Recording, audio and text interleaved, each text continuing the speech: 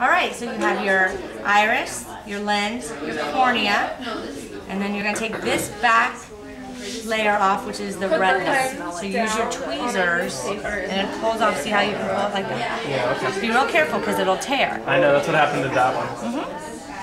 Good job. Kind of have to go all the way around, peel each off, and then it'll come off altogether. Good job. Good job.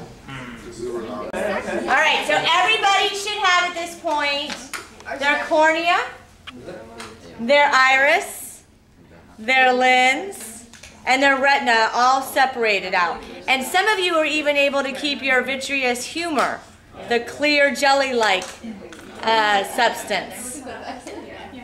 Got it? Yeah. Good job. I'm going to come around, make sure you have all 4 parts separated, and then I'll give you the okay to go ahead and start cleaning up, okay? Do we get to put the lens on? You can take the lens if you want and look at the paper and see if you can get it to be warped, bigger, smaller. Change the shape of the lens by pushing your thumb on it, and maybe you can change what you're seeing on your paper.